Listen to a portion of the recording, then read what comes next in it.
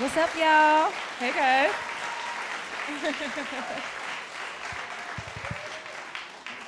Hello, and thank you so much for coming tonight. Y'all look so gorgeous. Yeah. So cute.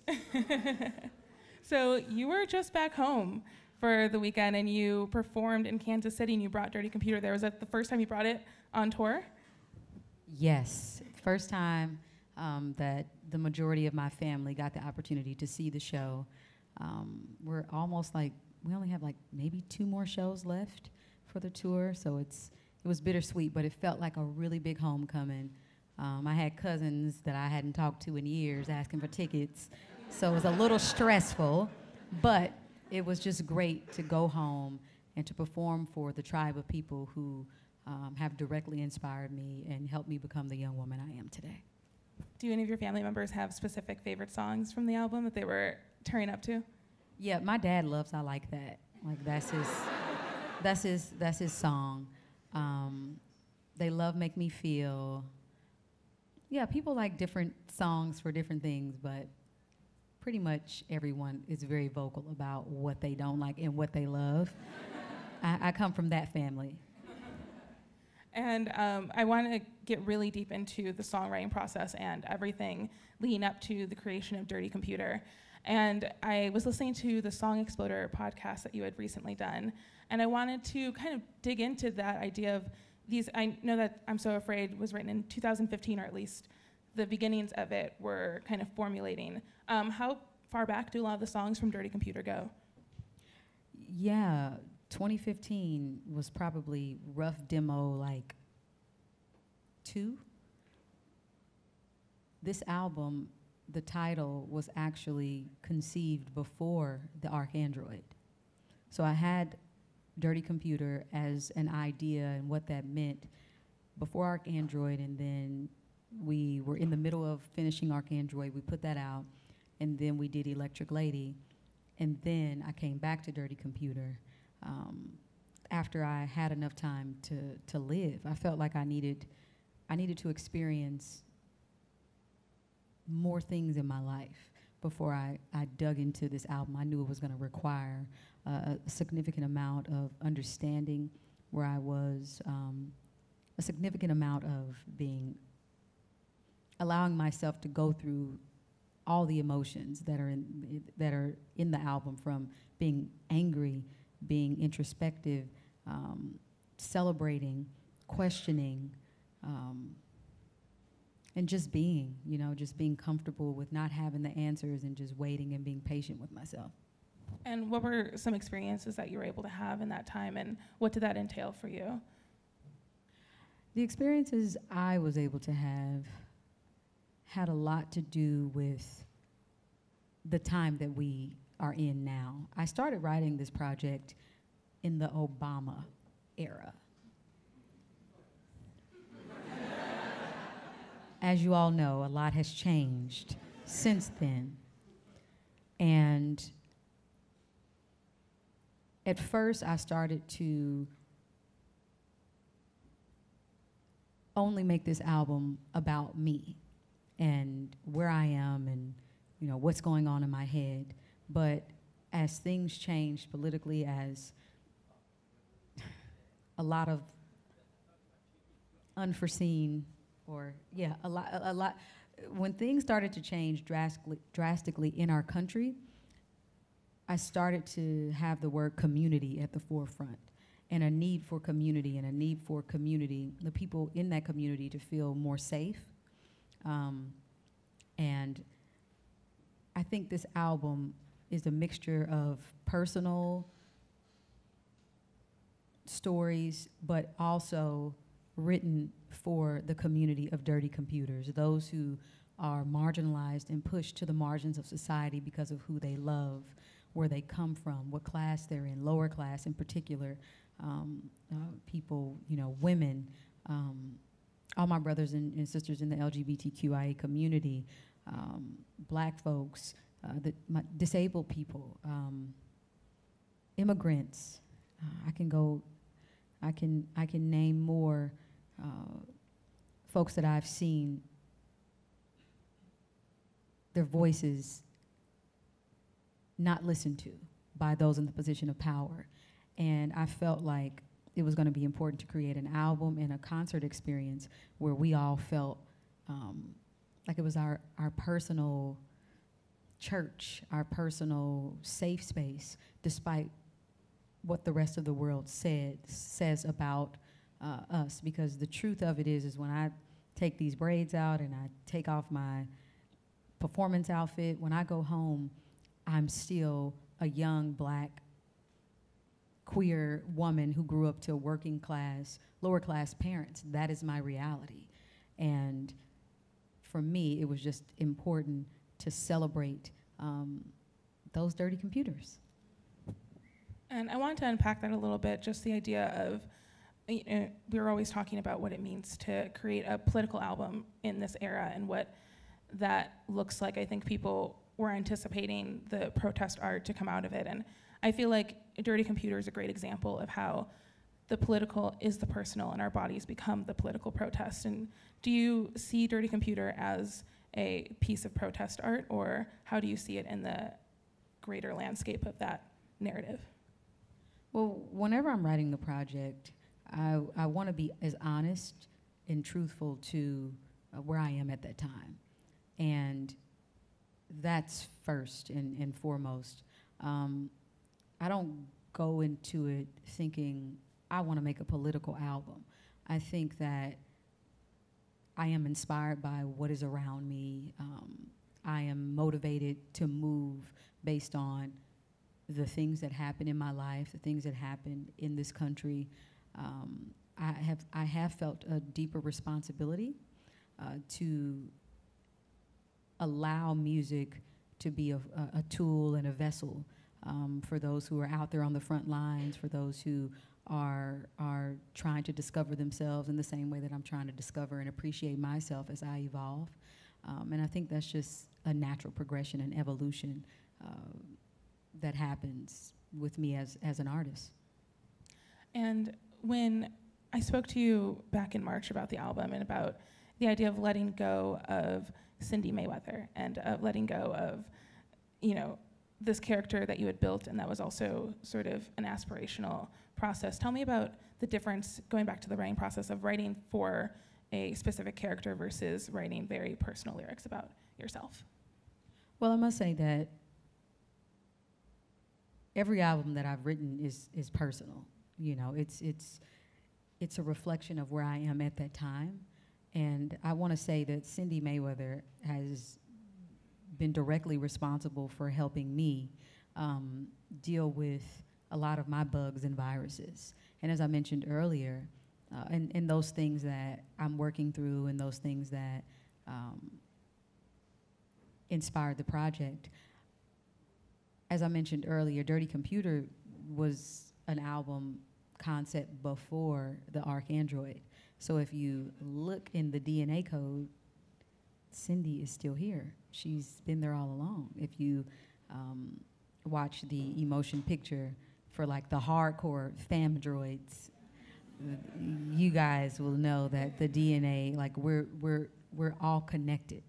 It's an interconnectedness that is between Cindy and me in the future and the past and the present. And I hope that it just reminds us that we're connected as much as we try to distance ourselves from each other, or we say that was written from that perspective. This person is still a part of me, still in my heart, and still very much so inspiring me to continue to create art. And I want to know a little bit about the process of working. I know specifically with Nate Rocket and Chuck Lightning that they are two great collaborators that you worked with a lot on Dirty Computer. And what does that process look like when you guys are writing the songs and writing the music together in Wonderland? And take us inside of maybe a typical song for you. Well, those who saw or listened to the song Exploder, for example, with So Afraid, I was on the way to the dentist writing that song. Like I had, oh my goodness, my tooth was just aching, and I had taken some Advil and I had a little relief during that time, but I had to go to the dentist to figure out what was going on. And here I am driving, and like I have my voice memo on my phone, and I just started singing those melodies to the song first. And the background vocals is crazy. They sound airy, and like my mouth is open wide, because when I was sitting in the dentist chair, I literally was still trying to remember and come up with melodies because I had to wait on my dentist. He takes too long sometimes. But he's amazing. And so I'm like, oh, and I just kept that, and I kept that vibe, and I rushed back home after the dentist and called Nate and asked him to come. And he heard the song. I had the drum idea that I wanted I had the drum arrangement that I wanted to happen, and I wanted him to play guitar, because whenever I'm writing a song, if I can't play it on a piano or on a guitar, I always feel like, as a songwriter, I haven't created something that can be used for a long time. You know, you'll be at somebody's house. You may find yourself at another artist's house, and you're around the campfire, and you know you want to play songs. And I've always wanted to be able to play my songs just with the bare instrumentation. And so we started with guitar first, and a lot of it was me just guiding Nate. And obviously, he's produced more music than I have as a music producer. But one of the things with Nate and Chuck is whenever I bring an idea to the table, which I really love about them, is that even though they may have had more experience in certain areas, they allow me to guide that process and are very patient and want to make sure that my idea and how I heard it in my head, the integrity of that it remains, and it you know, they're very respectful of my concepts and ideas. And so sometimes we have those moments where I'll come in and I'm like, I want you to play like this, and then we do that. And then other times I can wake up from a dream and have a melodic idea, and it just sit there for a minute. Nate has also, and Chuck, we've all three had melodic ideas in our dreams. It's weird, and we'll come down and be like, yo, like, this is what I dreamt. We did a lot of that on the Arc-Android. On all the albums, we've had those moments. So it's just like you just got to remain open. Remain open. Chuck and I conceptualize a lot together. Chuck Lightning is our other creative partner, and he was the one who introduced me to Metropolis. I didn't know anything about that German expressionist film. You know, by Fritz Lang, I didn't know. I started to get into science fiction a lot when I met Chuck, because he's also a screenwriter. So we just each, I guess, have our own superpowers, and we, you know, help out and contribute to make the best product that we possibly can and the best art that we possibly can, selflessly. And I know that you engineer your own songs. Can you tell me about learning that skill and also the importance of having yourself, you know, engineer your own music and be responsible and independent in that way? Yeah, so I started engineering myself during the Arc-Android era. I'm a private person when I'm in the nascent stages, when when I'm trying to form the song and form an idea. And you know, when I would go and work with different engineers in different cities, they'd all be amazing. But one of the things I felt was just pressure to like deliver at a high level and to be perfect. Even if that was not on their minds, I felt like they were looking for me to come in and like just have all the answers. And sometimes you're just feeling your way through. You just don't have the answers. And it can be very frustrating. And so what I decided to do, and then also when I do have the answers, I go at a very fast pace, and I don't want to be rude, and I don't want to feel like I have to apologize for being like, yo, did you press record? What are we recording? Oh, you missed that. Like, you know, it can just take you out the rhythm. So I just said, listen, I need to learn how to engineer myself. I need to allow myself space to mess up and to, you know, to not do things right. And I will say that doing that gives me a great appreciation for engineers. It's helped me have a lot of private time with who I am. I've come up with some crazy vocal arrangements and just characters that I just would have not done if everybody was around me. So yeah, I like to work alone majority of the time, but I think it's also important to collaborate and to allow others to see that process, because I think there is power in vulnerability. There is power in showing people your mistakes, or your feeling your way through, and just everybody being like, we don't have it figured out. We don't have it figured out, and it's okay.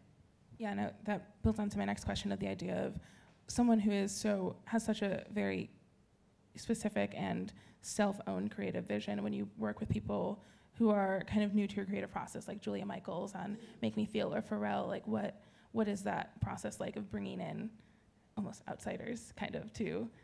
Well, I think the people who I collaborate with, the artists that I collaborate with, there's a kinship there, regardless of if we've never collaborated before. When we say, yes, let's get in the studio, we are saying that we share this common love for this idea, and let's learn from each other. Let's figure out how we can innovate. I think that's when innovation happens, when different worlds collide.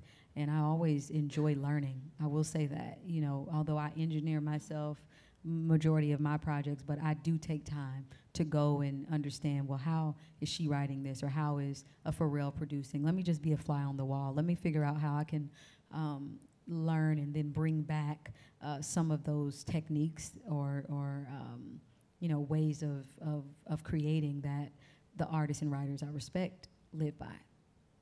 And you have so many incredible guest artists on the album, from Brian Wilson to Zoe Kravitz, Thundercat, Grimes, Pharrell. I mean, just all these people working with you on it. I know that you had a lot of them in mind when you were writing the songs. Like, I know that you had watched a Beach Boys documentary and you wanted Brian Wilson to do the harmonies. And when you played Pink, you hoped that Grimes, that was the song that she picked out. And tell me about envisioning these collaborators, these friends, to kind of come on and sing and perform on these songs. Yeah, with Brian Wilson, shout out to the Beach Boys, just incredible. Brian Wilson was the first feature I locked in. I thought he was going to be like the most difficult, and because of who he is, and I didn't have like a personal number for him, and I had to like go through some people to reach him. But when we reached out, it was so funny. He requested, I've never gotten this request. He was like, yeah, can she send it to me on a tape? And I was like, now, Brian, now, we don't got no tapes. But no, I ended up sending him a CD, I want to say. Yeah, I think we sent him an MP3, and we sent him that as a backup. But I thought that was really cool that he was like, I don't care how rapid or, technology is moving. I want a tape. I want to be able to listen to it in this way. And he was just such a sweetheart. He heard the song and he recorded it like that. It was so fast. But I had him in mind because Dirty Computer is an introspective song. I wanted you to be in my head, the mind of a dirty computer. And I just remember listening to In My Room by the Beach Boys and just loving those harmonies. And I'd heard that they would sing softly because they didn't want their parents to hear them recording. And I was like, that's the tone, and that's the vibe, that's the energy I want people to feel when they listen to Dirty Computer. Grimes is a great friend of mine. She's my sister. I love creating with her, and we had just been trying to figure it out, and she's such a dirty computer. She's such a dirty computer, and I just thought it has to make sense. I think with every collaborator, Zoe Kravitz and I share the same birthday. We're a lot alike in many ways, and she's a dirty computer too. I was picking dirty computers, during, Brian Wilson, dirty computer, Pharrell, dirty computer. I might be missing some folks. I have John Bryan on the album as well, who is one of my favorite composers, dirty computer. I mean, when people heard the concept of the album, honestly, they were just like, I think we all were just like looking at the world and feeling the shift that was happening and being afraid and feeling like, well, how can we contribute? You know, some people go and they protest and they're physically present, and artists and musicians do want to figure out, well, how can I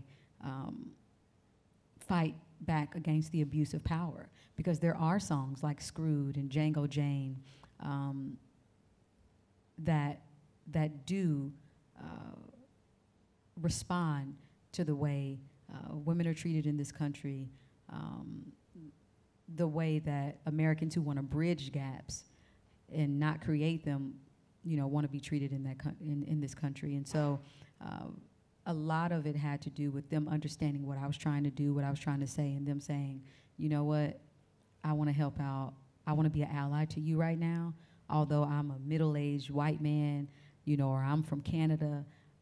I think it's important that we show this unity on this album and do what we can and use music as a tool to bring people together. And how did a lot of them respond when they saw what you had set the music to with the emotion picture and saw the way that you had kind of created these just really elaborate and gorgeous visuals to accompany these collaborations? Well, I got the opportunity to play them some of the visuals before. I worked actually with another young woman that I have to highlight. Her name is Wynn Bennett, and she is a part of a duo. It is slipping my mind right now. Oh, it's slipping my mind. Anyway, Wynn is an amazing composer, music producer, and she did a lot of the scoring on the Dirty Computer emotion picture along with Nate. So I had the opportunity to sit with John Bryan as well and just let him bring his scoring ideas to the table and just show them afterwards the finished project.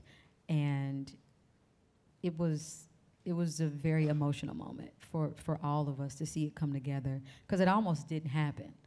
Like, there were, for instance, Django Jane, the video that's out for that, I shot a whole nother video to Django Jane. And the special effects was gonna take 2 weeks longer, and we needed to release it in a week. And I was mortified. I was like, oh my God, because Make Me Feel was done, and we were gonna release Django and Make Me Feel together. And we were just like, this is gonna mess up the whole deadline. Like, we can't do this. So we wrote a treatment on Sunday, and we shot it on Tuesday, and had to have it in on Wednesday. So what you see is a project of everybody coming together to make this happen, and I owe them my right toe. And I mean, you're obviously a very visual songwriter, but were a lot of those treatments kind of in your mind while you were recording the songs, or kind of like in production, or did they come later when you listened to the full project and thought about what the emotion picture would look like? Some of them came when I was writing the songs. I will say, as a writer and when I'm recording, I want the songs to be able to perform and connect with people. I don't want it to just be like, oh, that's a great recording, but you can't perform this live, and it's not gonna connect to the people who are there. So it's important that I can visualize myself on stage, whether it be a ballad, a mid-tempo, up-tempo, on stage performing it. And it's also important that I can have a visual that I'm thinking about as I'm writing it. But it starts off with, writing the song, getting that out, recording it, and then making sure that you can perform it live. And then I go into like, okay, what is the visual gonna be? And sometimes the visual can come and you're like, I want a song that does this. But mostly, the first way of describing what I just did is how I work. Yeah. And I mean, getting to see the way that you translate the film and the album to the stage for the Dirty Computer tour, and to see that you had brought to life so many of these scenes that you had put on film. What was that process of kind of curating the tour and bringing kind of very specific music videos and very lively and colorful visual spaces to live venues. Yeah, it's been really exciting to bring Dirty Computer to many different stages. I mean, we've played festivals and we've done theaters, and I think one of the things that was important for me is to make sure that we did not crowd the stage with too much theatrics and too much visuals, because I will say, as a concert goer and somebody who, you know, wants to connect with the artist, it was important that I could have the connection with everybody who flew in and drove in and, you know, bought tickets the first day they were on sale. It was important that we can just have that Dirty Computer to Dirty Computer connection. And then it was like, okay, well, how can we make, once we have the core songs that we're gonna do, we've rehearsed and we've created a show that if we didn't have any costumes on or we didn't have any visuals, can this tour stand the test of time? Like, is the showmanship there? Is the musicianship there? Are my vocals right? Is my dancing right? Am I hitting my notes correctly? Like, I'm like, don't skip the basics. And so then we added on to weave everything together and to make sure that it felt cohesive and it felt cinematic. Yeah, we did that. We did that afterwards. And shifting gears a bit, because you are the busiest person, and I don't know how you get everything done, because you filmed Moonlight and Hidden Figures while you were writing and recording it. I'm guessing you also were filming Welcome to Marwen during kind of the latter stages of Dirty Computer. Tell me about the process of embodying the characters that you do embody in these films and writing your own music and balancing those two kind of mindsets, or I guess like 3 or 4 mindsets. Yeah, people always ask me, like, which one do you enjoy most? And I grew up, you know, as a theater kid, as a choir kid. I wrote at the Young Playwrights, the Coterie Theater's Young Playwrights Roundtable, where they picked 12 inner city kids, and we would write these short stories, and if our short stories were great enough, then the actors would perform it. And I just always grew up not flexing, but flexing. What am I talking about? I grew up exercising my muscle in the arts. You know, the arts saved my life. I just want to say a shout out to any music teachers or anybody who is making sure that kids have the arts in the school. It kept me from getting in a lot of trouble. I really thank you. But so I grew up always loving film and theater, and I would do talent showcases and perform like some of my favorite artists' work. And, you know, I just love being an artist and storytelling, whether I'm storytelling through music or I'm telling a story through film, through theater, through literature. I just think storytelling is a way to connect humanity. I think that you can empathize with people through storytelling, and then once you empathize with them, then you might start to like them. Then you might start to love them. And then you might start to see yourself in them and want to protect them. And I think that's when humanity can unite through storytelling. So it's just been great to do that with Moonlight. It's been great to do that with Hidden Figures. It's been great to do that with Welcome to Marwen. I will say that putting your own album out is totally different than being a part of a movie. When you're in an ensemble, you're playing a character. You can, if something goes wrong, you can blame it on production. You know, be like, well, the director told me to do whatever. You're doing what's right for that movie, for that film. When you are putting out an album, everything is under your name. From the snare drum to the visual, it's always what Janelle said. Did you hear what she said on this album? It's directly a reflection of your ideas and your beliefs. And people buy your music because they want to know what you feel. What are you on at this time? So it's actually more scary for me to release an album because I'm just like, well, these are my feelings right now. Are they going to be embraced? You know, you know, you just have to, and it holds you accountable, and it makes you, it makes me feel more, I don't know, more free in just owning, you know, my truth and walking in my truth. And having worked on these films, do you have a desire to get behind the camera or write feature-length films? I mean, especially after making the motion picture as well, too. Yes, absolutely. I'm excited about getting into directing. Whenever I'm doing the directors that I work with, and I work with some really amazing folks like Andrew Donahoe, and I work. Excuse me?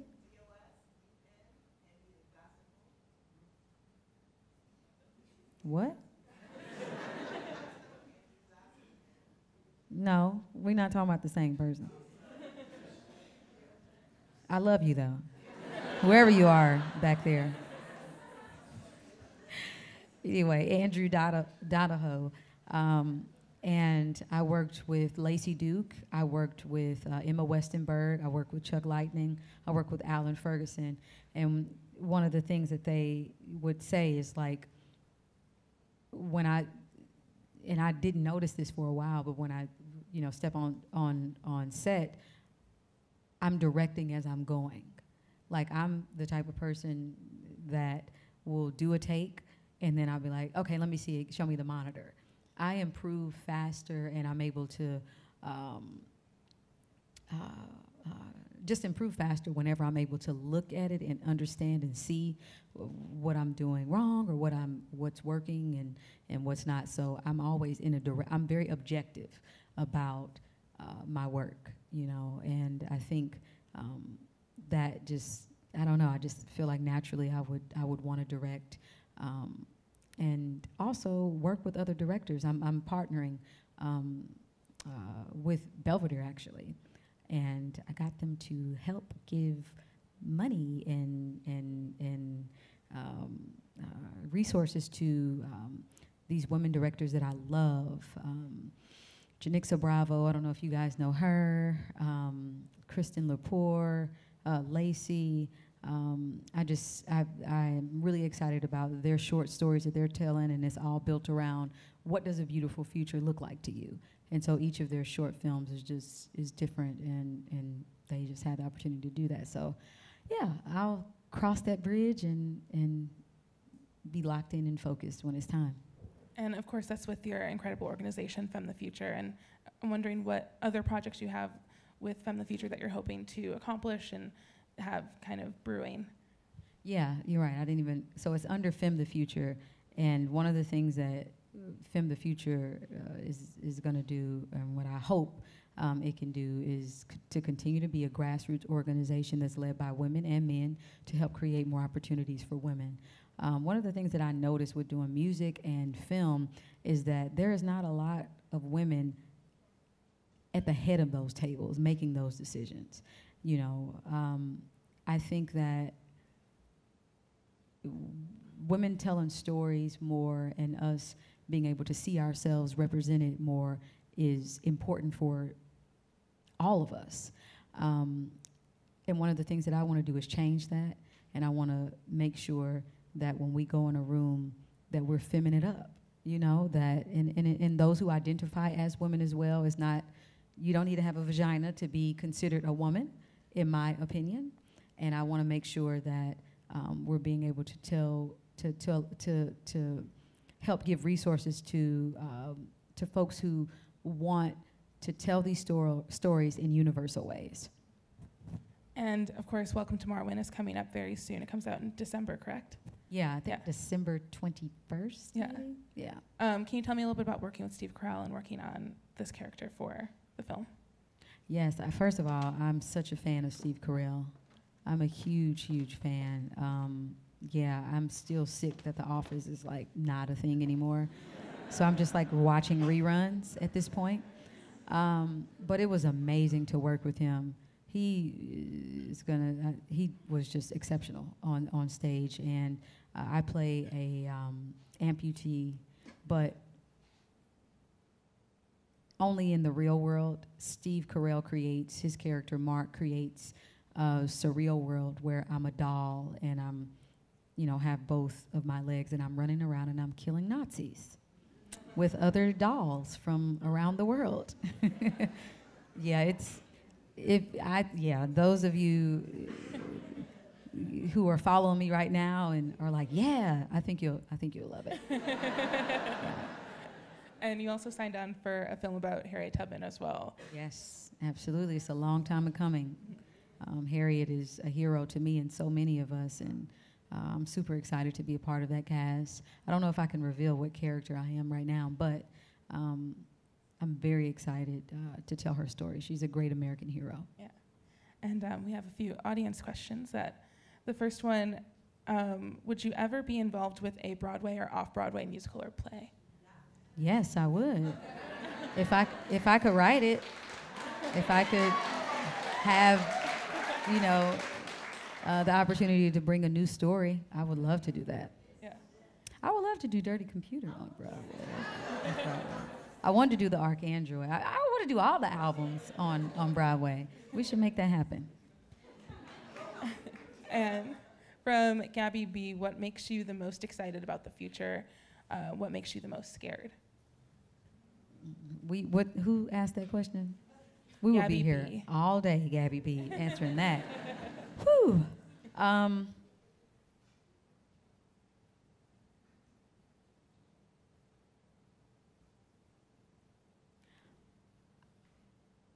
I will say that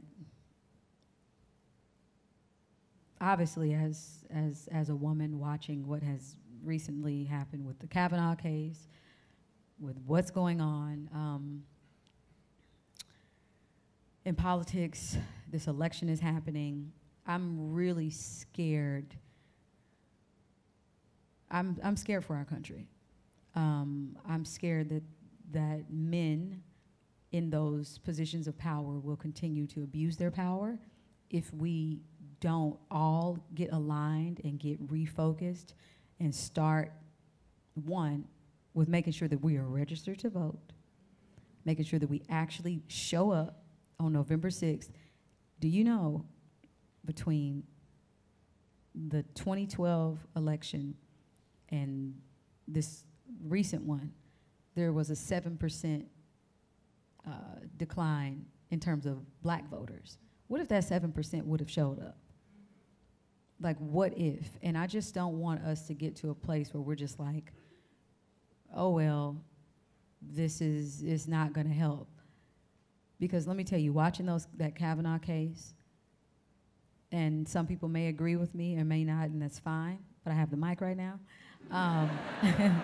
Watching that just reminded me that somebody actually voted for those senators to be where they are.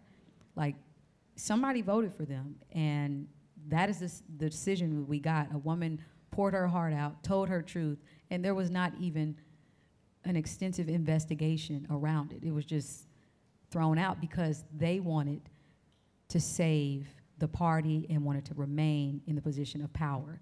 It was party over women. And that type of stuff scares me because they can continue to hire people that will enable that sort of behavior. And so we have to do everything that we can, not just women, but men. Despite our disagreements, we have to take care of each other. And I'm hopeful, though, that at this point, I'm hopeful. Let me see, what am I hopeful about? I do believe, though, that there are a lot of people who didn't make the right decision as it pertained to voting, and as it, I'm hopeful that now people are able to see where we are, and the things that you didn't think were going to happen are happening, and I'm hopeful that we will band together, and we will create a world that works not just for some of us, but for all of us.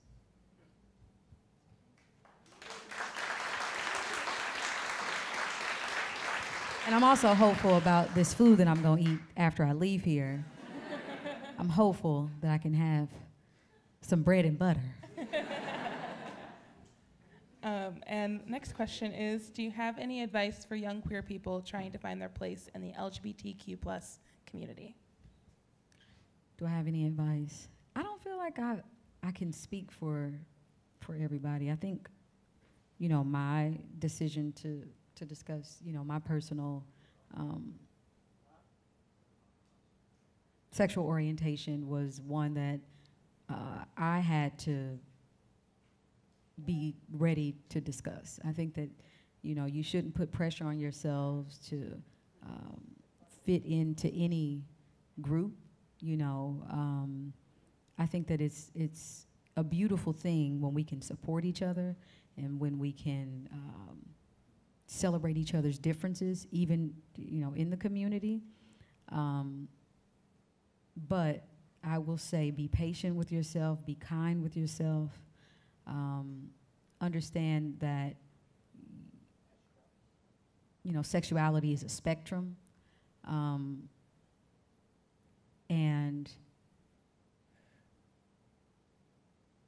yeah, just be patient with yourself, you know, and don't feel a need to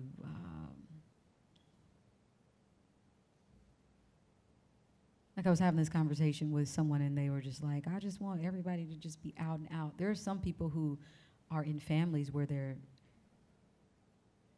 disowned. Some people are killed because they, you know, and we have to just remember that some of us are in more safer environments where I have people that love me and care about me and that can support me. And I would just say in general, let's be more kind to each other and let's be less judgmental and let's love on each other through us trying to find ourselves and evolve as human beings, first and foremost.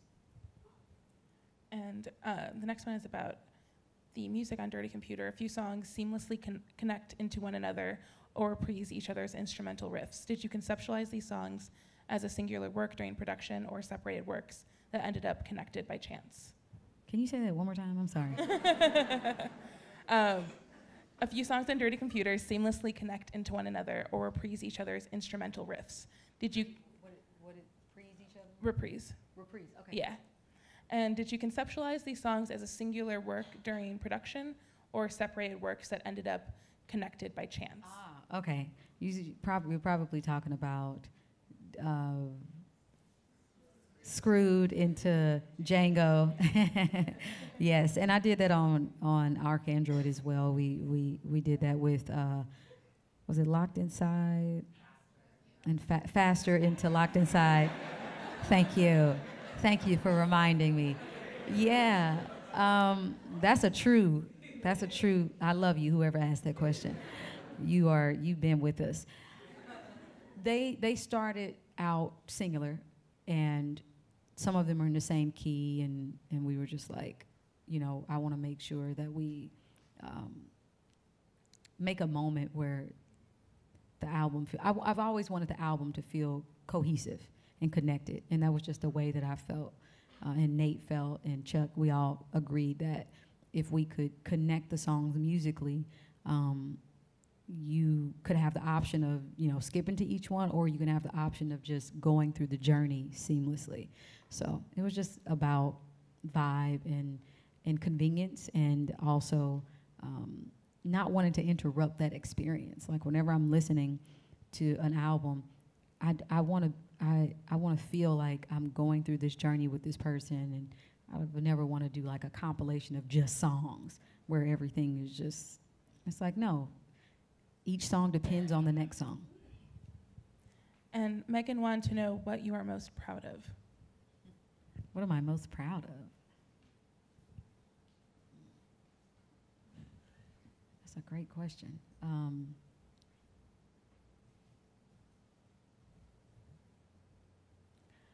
think as it pertains to me? Yeah. Okay. I'm most proud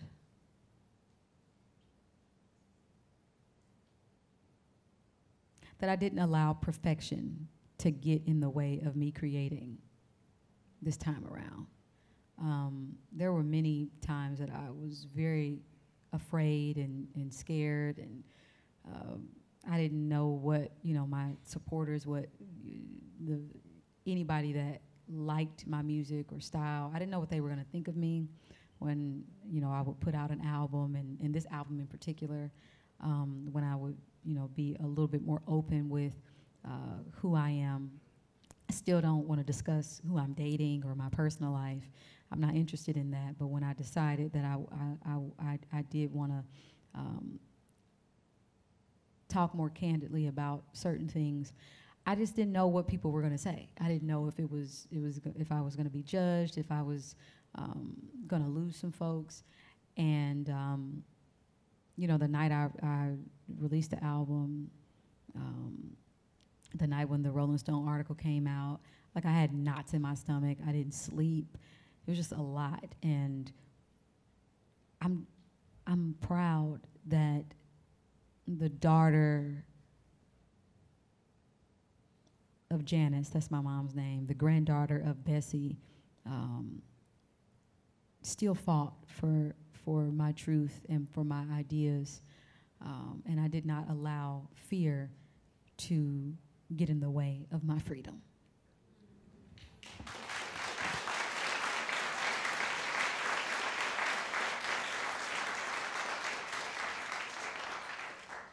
And this one is very fun. Sahara wanted to know, if you were the headmistress of your own secondary school, what would be the mandatory classes you would have taught? Interesting. That is fun. I actually do want to start a school.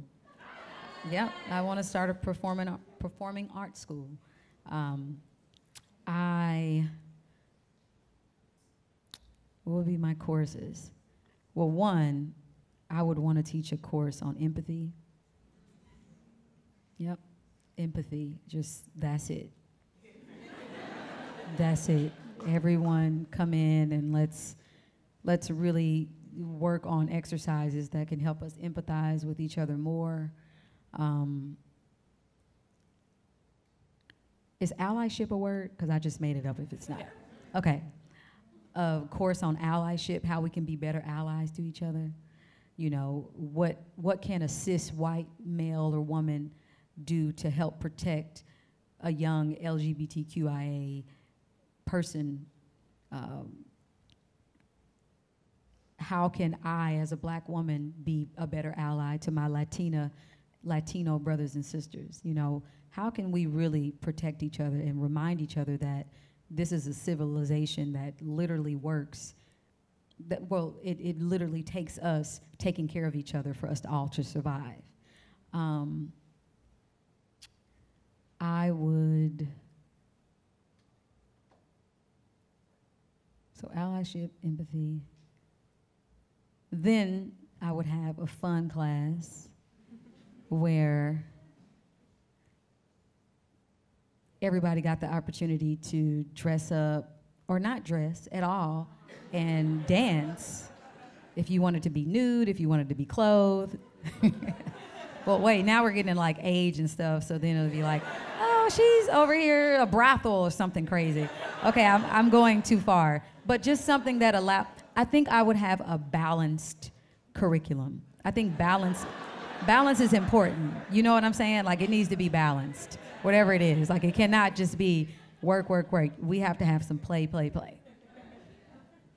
And to wrap things up, I know that for a lot of people, Dirty Computer has been a beacon in kind of a crazy 2018, to put it lightly. What has been for you? What has been your beacon, or what are things that have gotten you through this year? The music, the people, the art, anything that's been really important to you this year? Well, because I've been on tour, being able to see faces, I see some of the Thandroids right there. Hey, they are at these shows. They are not gonna miss, and I love y'all for that. Y'all got y'all merch on. Like, that is amazing, and I'm forever thankful. Being able to see so many folks from different walks of life. There are people who are bringing their parents who don't go to concerts. People are bringing their babies. And to look out and to see this sea of people who are not concerned with sexual orientation, politics, race. We're all connected over the music. We're all connected over love. To be able to look out and know that love brought these people here, the love of other people who are oftentimes marginalized, to stay there and say, I want to support this message, is inspiring to me. It keeps me, when I'm tired, when I'm just like, man, I don't know if I can do another 2-hour show, because my shows are like 2 hours every night. It's like high energy. And whenever I think about that, I just think about all those people who this show or this album has changed their life in some way. You know, I hear so many stories, like I came out to my person, and as a black woman, I came out to my family, or as a black woman, I feel this way. And I was just trying to speak from a truthful way. I was keeping that in the back of my head, but to actually see it happening before my eyes, thousands and thousands of people, that is something that humbles me. It makes me never want to really complain when I'm tired. I'm just like, this is what we need. Music has the power to heal, and let me continue to do it. Even if I don't do it for myself, let me do it for those that are showing up here. And so that's been inspiring to see. I love watching my friends win, like Lena Waithe. Love watching Yara Shahidi, Amandla, Issa Rae. I can name so many other women that I'm inspired by. You know, whenever I'm looking and I'm feeling uncomfortable or unsure, I just look at them walking in their truth, and I get the courage to continue to walk in mine. And so that's what I'm inspired by right now. Well, thank you so much for speaking with me today, and thank you guys for coming.